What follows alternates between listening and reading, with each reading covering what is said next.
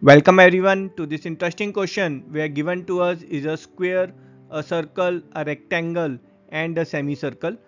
The side length of the square with area 5 cm square is tangent to the semicircle. The vertex of a square and the rectangle lies on the circumference of the circle.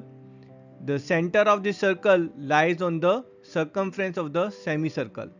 Exciting part is with this limited data we have to find area of this blue rectangle. Let's check this simple and elegant solution. Here with respect to this brown semicircle, from an external point a tangent is drawn and a secant is drawn. Now applying tangent secant theorem here, we get AO times AD is AB square. Now here let's assume the radius of this circle is r centimeter, thus AO length that will be capital R.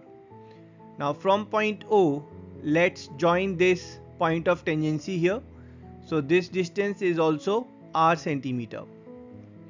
Now as OM is r centimeter, thus AC will also be r centimeter.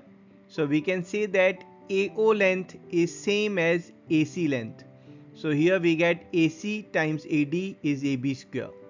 Now if we look carefully, AC times AD, that's what the area of blue rectangle. AB square is what is area of this green square. And thus area of blue rectangle is nothing but 5 cm square, and that's our answer.